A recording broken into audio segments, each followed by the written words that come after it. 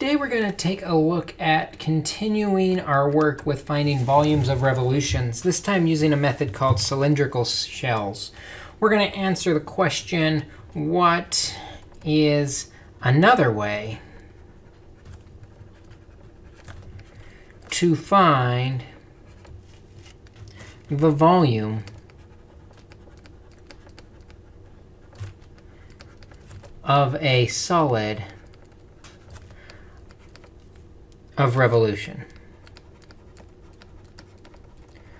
We've already used the method of disks and washers. We're looking at another way, and that's using these things called cylindrical shells. So again, we're going to start with the idea behind what we're going to do, and then we'll work into some practice. These things called cylindrical shells. Let's say I've got some function from a to b, and we're going to revolve it around the y-axis.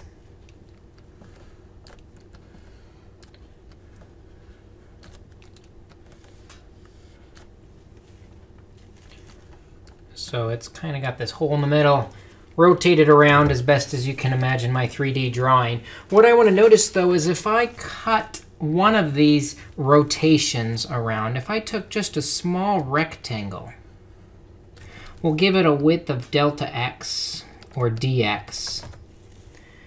Better said dx.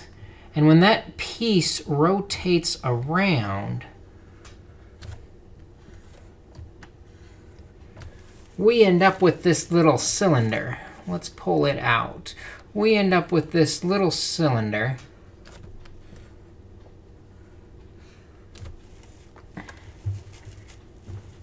where the height of that cylinder, it goes up to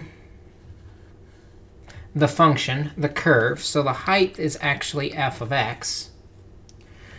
The radius of that cylinder going all the way to the outside is just whatever that x distance is that generates that f of x result. So the radius is x. And it has a width of delta x. And in fact, what we're going to do is we're going to slice it down the side and open it up. And when we slice it and open it up, lay it out flat, like you're tearing off the label of a soup can and laying it flat, you get this rectangle, where the height of the rectangle is still f of x. The length of the rectangle is the same as the circumference of the circle. And the formula for the circumference of a circle is 2 pi times its radius. And the radius in our case was just x. And we know that this guy has a width of delta x, or dx. So if I wanted to find the volume of one of these rectangular prisms, we would take the length times the width times the height, multiply the 3 dimensions together. We would have 2 pi x times the f of x times the height of d of x. And now what I want to see is if I started from my A with that first cylinder, and I stretch across until I get to B with my last cylinder, I'll end up with all of the little tiny cylinders, the tiny cylindrical shells, all the way from A to B. And if I want to add them all together, we're really taking the integral from A to B of 2 pi x, that's the length, times f of x, the height, times the d of x. Well, the 2 pi is a constant, so that can come out. And what we end up with is a volume formula for our cylindrical shells of 2 pi times the integral from a to b of x times f of x dx. And that is going to be the formula we'll use to help us find our volume of our three-dimensional solid of rotation by cutting into little cylinders that go all the way across. I want to note something also, what we did, that this example, I rotated around the y-axis, but we integrated with respect to x. When we did disks, everything went the same way. With disks, if you rotated around the y, you were probably doing disk and integrating with respect to y.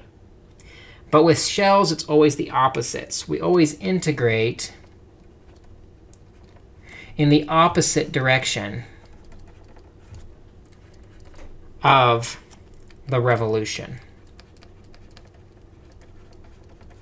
It's an important difference between the two methods. OK, let's try some examples with some numbers to help us get our mind around exactly what we're doing.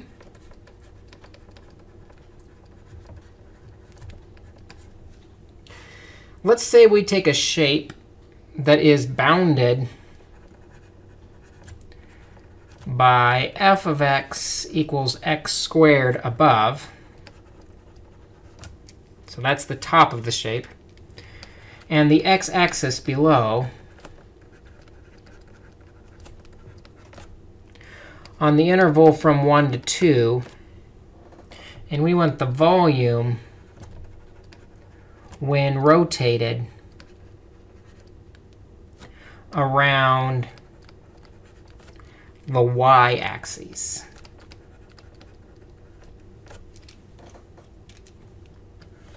So drawing a picture to get an idea of what we're working with.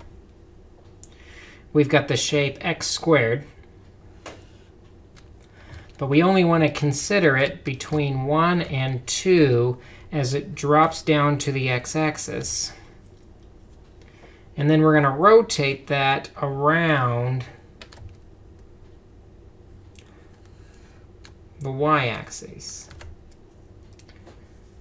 So let's see if I can draw my shape as it rotates around.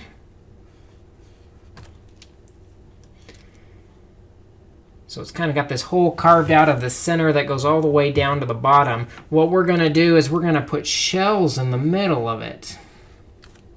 Cylindrical shells, where the volume is equal to the 2 pi times the integral. We're going from 1 to 2.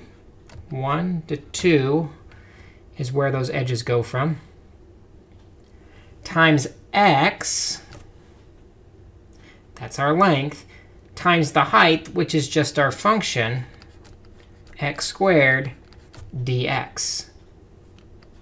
Well, we can simplify that to get 2 pi times the integral from 1 to 2 of x cubed dx. And we can integrate this really quick and find our area. 2 pi times x to the 4th divided by 4, integrated from 1 to 2, is 2 pi times 2 to the 4th is 16, divided by 4 is 4, minus the 1/4, which is 15/4 times 2 pi, which is 15 pi over 2 cubic units in the volume of our shape. What you might find is when we're using cylindrical shells, conceptually it's a little trickier to get our mind around where they start, where they end, and how they're formed. But the integration step quite often is much easier with cylindrical shells than it was with disks and washers. Let's try another example. Let's look at the shape that is bounded above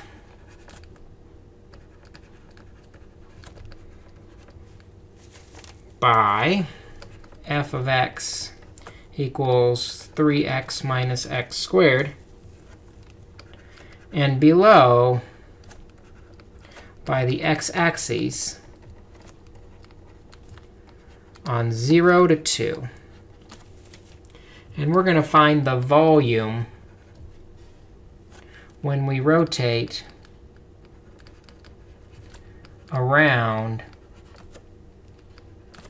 the y-axis.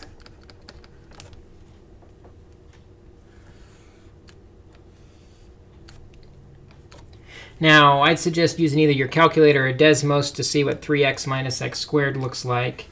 It gives us this nice little parabola. But we're only going from 0 to 2. So we're going to stop our rotation right there. Let's see if I can draw our same shape. And we'll rotate around the y-axis to get what's almost a perfect cylinder, but it's got this little curve coming in, and then the inside is cut out of it. And we're going to cut cylindrical shells on it.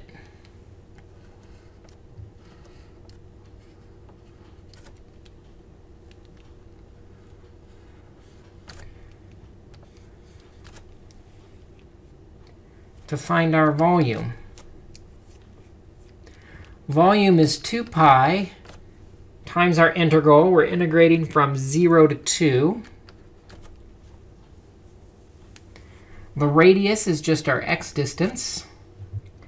The height is the function, 3x minus x squared dx. Distributing that x through, we'll have 3x squared minus x cubed dx.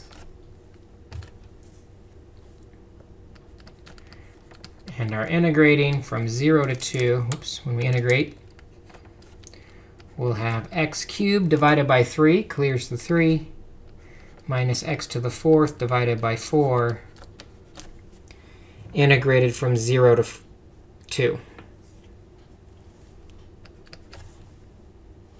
Plugging in those values, we have 2 pi times 2 cubed is 8. Minus 2 to the 4th is 16. Divided by 4 is 4. Plugging 0 in is just subtracting 0. 8 minus 4 is 4. Times 2 is 8 pi for our volume. 8 pi cubic units.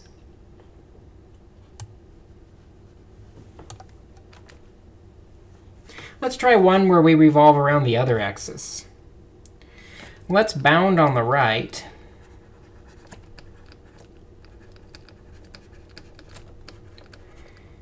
By g of y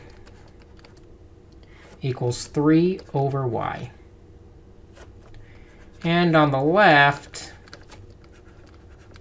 by the y-axis.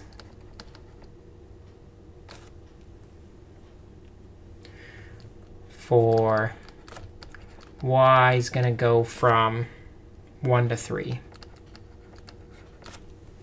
So that's our y's going from 1 to 3. It's not our x's like normal. And we want the volume rotated around the x-axis this time.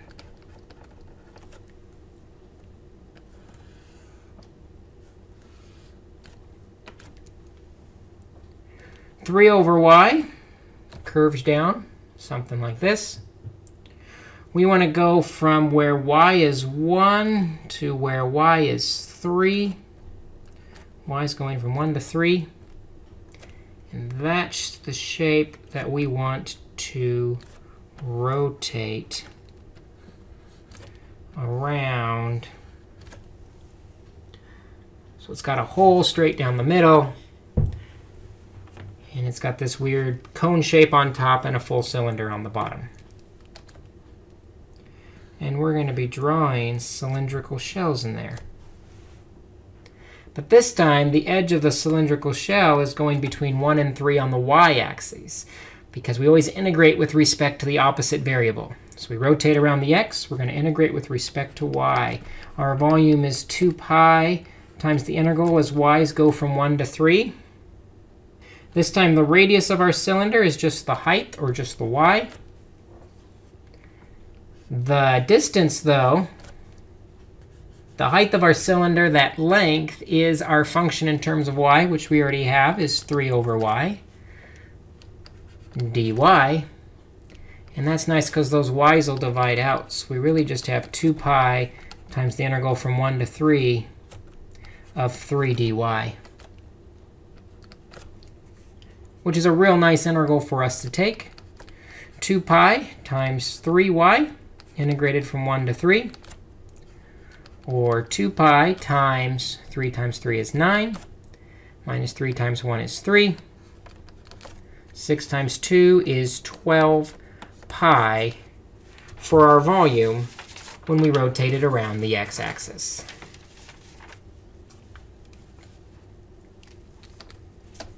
Let's try another example.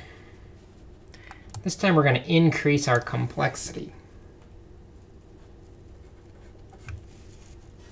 This time we're going to revolve around another line. When we revolve around another line, what that's going to do is it's going to move our circles. It's going to adjust the radius. So we're going to have to look at our radius of our circle, which is normally just x or just y, and maybe add or subtract something or take a number minus or plus that x.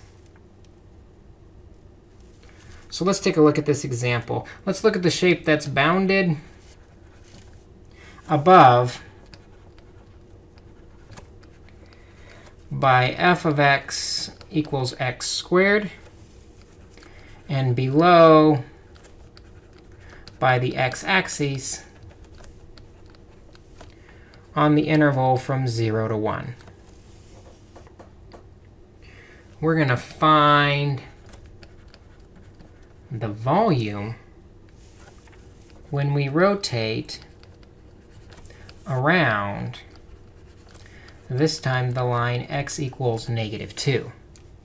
Not the x-axis, but x equals -2. How is that going to change things? So going from 0 to 1, x squared looks like this, from 0 to 1. But here is x equals -2 over here. So when we revolve around that, x equals -2. Let's label that. When we revolve around that, we end up with this bigger shape.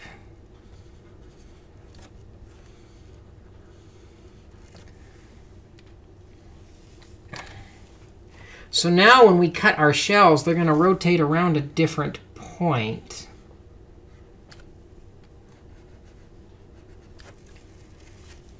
And the thing that changes is the radius. Normally, the radius is just our x, because it's our distance from the x-axis to our point. That's normally just x. But what we notice here is there's an extra distance of 2 units. So our new radius has to be 2 plus x. So it adjusts our formula slightly. We still have 2 pi times the integral. We're still going from 0 to 1, but our radius is no longer just x. Now it's 2 plus x times our function, the height of our cylinder. The height is still the function x squared dx. And now that we've set up our integral, now we're ready to solve it. Go ahead and distribute that x squared through. Gives us 2x squared plus x cubed dx.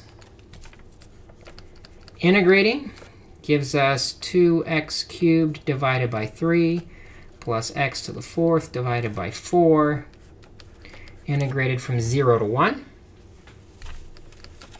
It's always nice when we have 0 because we're subtracting nothing. So we have 2 pi times, plugging 1 in, 2/3 plus 1/4. When we plug the 0 in, we're just subtracting 0. And this gives us 8 plus 3 is 11/12 times 2 pi is going to give us 11 pi over 6 for our volume when we rotate around x equals -2.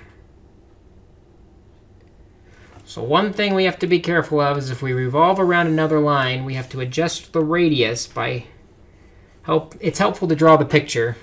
We might have to add a number. We might have to subtract a number. We might have to subtract x from a number. So draw a picture to see how we have to adjust that radius to get our new integration. But the radius isn't the only thing that might have to adjust. What if we are in between functions? The cylinder doesn't go all the way down to the x-axis or all the way down to the y-axis. If we're between functions, we need to adjust the height by subtracting the functions. So let's take a look at a shape that's bounded above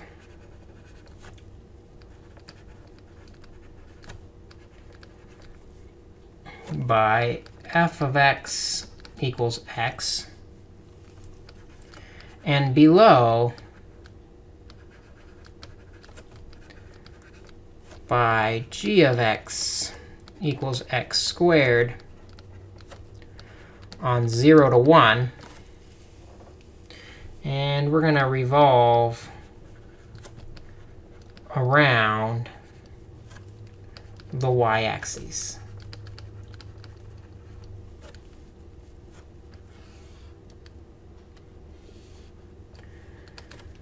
I will zoom way in so I can see 1. Bounded above by y equals f of x, or y equals x, sorry. Bounded below by x squared. And it's going to rotate around the y-axis. Let's see if I can make that a little brighter. Now what you'll see is when we draw our cylindrical shells, they no longer drop all the way down to the y-axis or to the x-axis. The height has been cut off. So for our volume, our radius 2 pi times the integral, we're still going from 0 to 1 on the x's. The radius is still x because we revolved around 0. But for our height of the function is now the difference between the two curves. Just like when we were finding the area between two curves, we subtracted them. So we'll take our x and subtract the x squared dx. A little distributing to make the integration easier. We'll have x squared minus x cubed dx. And from here, it should solve quite nicely. 2 pi times x cubed divided by 3 minus x to the 4th divided by 4. Integrating from 0 to 1. 2 pi times, when we plug 1 in, we get 1/3 minus 1/4. Plug 0 in, we're subtracting 0.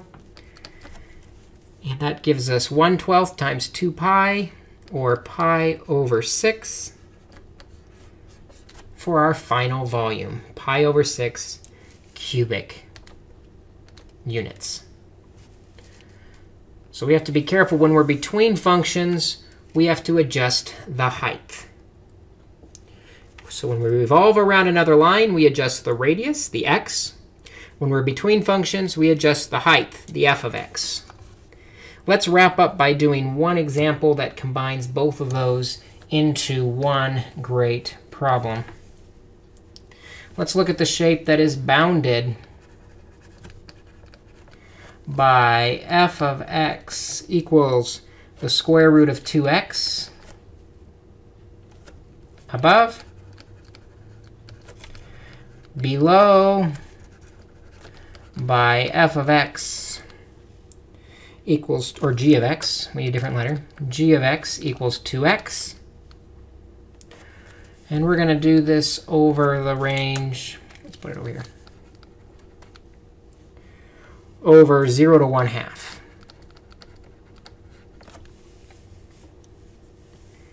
And we're going to find the volume when rotated around y equals -1.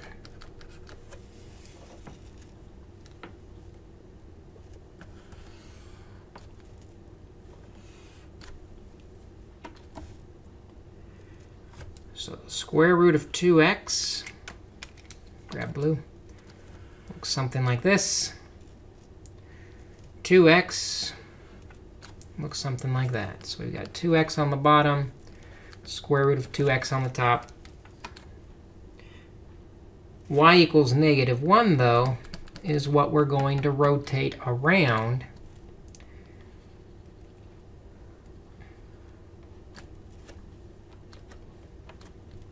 So we end up with this big bowl-looking shape with a hole down the center. If I were to draw my cylinder in here, the top of my cylinder is going to touch the 2x function. But the bottom of my cylinder is touching the square root of 2x function. We're also rotating along the line y equals -1 instead of the y equals 0, or the x-axis. So it's going to change both the radius and the height. We have 2 pi times our integral.